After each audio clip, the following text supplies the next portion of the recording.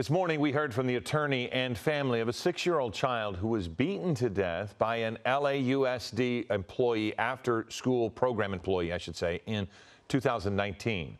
Earlier this month, a jury awarded $30 million to the mother. She had sued LAUSD following the death of her son, Davon Taylor. She accused LAUSD of negligently hiring Tyler Deshaun Martin Brand, who killed Davon while babysitting him at her apartment. LAUSD maintained they should not be responsible for a murder that occurred on private property and outside of school hours.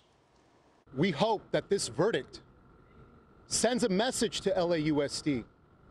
And that message is, when we drop off our kids at your schools and drive away or walk away and leave them there, we trust that they're going to be safe. My son did not deserve to die at all. He was really happy, joyful, helpful, respectful, and there's nothing in the world that would change pertaining to my son.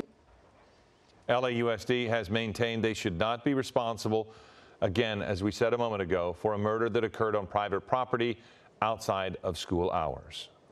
Hello, I'm Mark Brown. Get more great ABC7 content by clicking the subscribe button for our YouTube channel, and download the ABC7 Los Angeles streaming app on Fire TV, Android TV, Apple TV, and Roku to watch on your TV.